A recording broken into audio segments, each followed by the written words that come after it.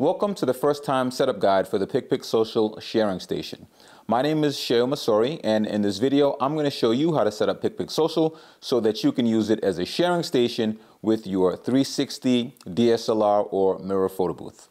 To set up the sharing station, there are 6 basic steps that we need to get through. The first step is to create a PicPic Social account. The second step is to create your sharing event. And the third step is to download and install the device server. The fourth step will have us configure the device server once it's installed. The fifth step will have us download the sharing station to your iPad or PC. And in the sixth step, we're actually going to run the sharing station and perform our first share. To create your PicPic Social account, go to PicPicSocial.com and click on the sign up button. Fill out the sign up form and then click sign up. Once you're logged into your PicPic Social account, click on the button that says new event. And from the options you have available, click sharing station. On the general form, you're going to fill out the basic information for your event. The most important thing on this page is the event date. When you're creating your event for real, make sure that you're setting the correct event date. Otherwise, your photos will have a watermark on it. If you want to use PicPic Social for your online gallery, make sure that you leave the online gallery option enabled. Click next to continue. On the sharing page, you'll see the options that you have to enable for Facebook, Instagram, Twitter, email, text, and for printing. You can enable the sharing options that you actually want to use for your own event. For this sample event, we're going to leave everything alone and not change anything, and we'll click continue. On the branding page, you can customize each of the screens of the PicPic Social sharing app. But again, for this demo, we're going to leave this area alone and we'll click continue. The add-on page allows you to do other advanced options with the PicPic Social sharing station. These aren't things that are needed for most photo boothers, but if you do find that you need to enable any of these, you can check the add-on section in our help guides to understand all of these features and how to set them up. For now, just click save. Now that you've finished creating your event, we'll move to your photo booth computer and install the PicPic Social device server. To install the PicPic Social device server, go to PicPicSocial.com. In the menu, click the Downloads link. From the Downloads page, under PicPic Share, click the Download button. You'll be brought to the Downloads page for the device server and for the sharing station. From here, click Download under the device server. From here, click the Downloads button so that it downloads to your computer.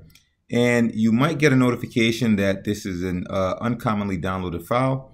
To bypass that, click the More Actions button and then choose Keep.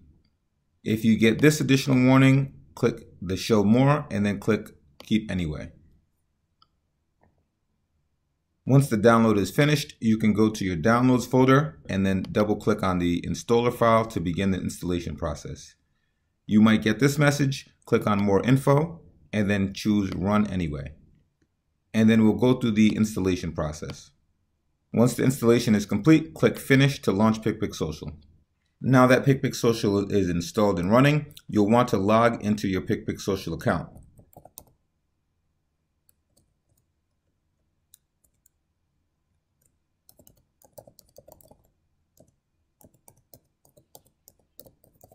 It's a good idea to click Remember Credentials and to keep me signed in so that every time you launch PicPic Social, you'll automatically be signed into your account. Once you're logged in, you'll see that the demo event that we created is listed in the events list. If you don't see the event here, you can always press the Update button to make sure that PicPic Social connects to the server and then downloads the event again. Now, the next thing that we need to do is add our Watch folder to the event. The Watch folder is the folder where your photo booth software will be saving your photos, videos, and GIFs. For this demo, we'll be using Spinner 360 and we'll be selecting that folder as the Watch folder. So click Add, and folder is automatically selected, so we'll click Next. And next, the folder path, we'll click Select Folder. And Spinner 360 saves all its files to the C drive. So you can get to the C drive by clicking this PC and then double clicking the C drive to enter it. And then we'll choose Dzintek, Spinner 360, Outputs, and then Done MP4. So we need to make sure that Done MP4 or whichever folder it is that you're choosing is here. You're not going to see any of the videos here because we're not selecting any files. We're just selecting the folder. So click select folder and then click OK. And you'll see that the folder has now been added to your watch folder list. So a few things to remember before we perform the next step. Right now we're on the trial, so it says subscription is per event, and it also says applied overlay is draft. Because you're on the trial, any folders or any videos that you load onto the sharing station will have a watermark on it that says draft. From here, click start. It has detected that we have video files already in the watch folder, and it's asking us if we want to upload it to our cloud. Click yes.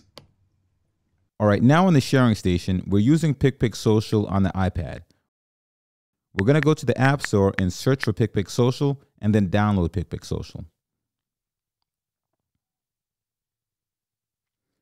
Before we open PicPic Social, we want to confirm that the sharing station, which is an iPad in this scenario, is connected to the same wireless network as the photo booth computer. My iPad is connected to WaterFam, and I've confirmed that my photo booth computer is also connected to WaterFam. When you launch PicPic Social, you're going to be greeted with the first time setup screens. It's going to ask you if this is your first time. This is your first time, so remember, if you're looking for any information on how to use PicPic Social, go to picpicsocial.com/start. Always make sure that you disable your firewalls on your photo booth computer.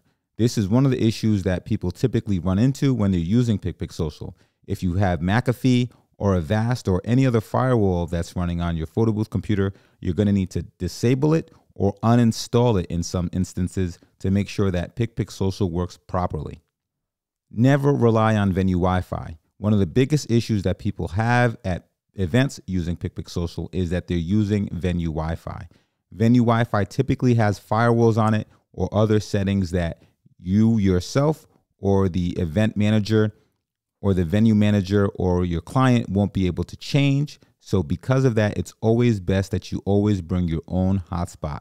You want to make sure that you always bring a dual band hotspot to all of your own events and that you never rely on venue Wi-Fi. Another thing to make sure that you understand about PicPic Social is that if you're at an event and your internet speeds are slow, people won't get their photos, video, or GIFs instantly.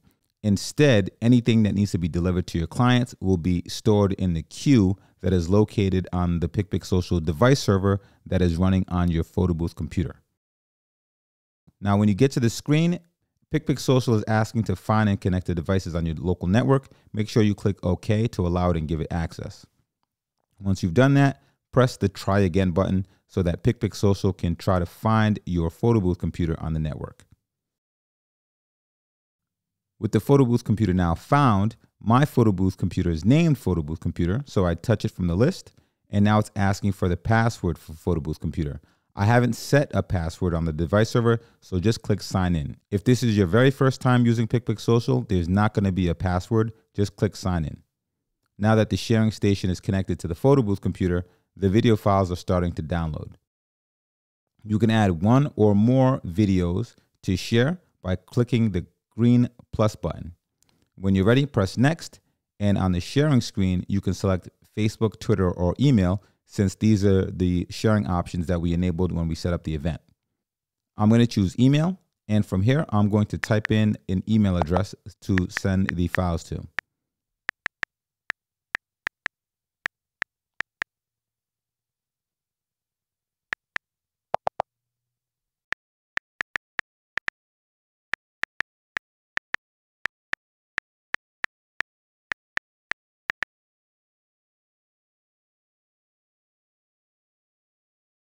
Once we press send, you'll get a confirmation screen, and then you can press finish to go back to the sharing screen. Now, what you'll notice if you're paying attention to the photo booth computer, on the sharing queue tab, any share that you send from the sharing station will end up in the sharing queue. Here we have the shares that I have done from the sharing station listed here. I've frozen this screen, so this is just a screenshot so that you can see what it looks like. So when I mentioned earlier that if you're in a situation where your internet is very slow, you'll see that you'll have this queue full of all of the shares that need to be processed. If you're at your event and your guests are telling you that they're not getting their files immediately, you can just go to the sharing queue and you'll be able to see the shares that are listed here. Let your guests know that the files will be sent, and they'll have them either before the end of the night or the next morning, whenever it is that you will connect to better internet.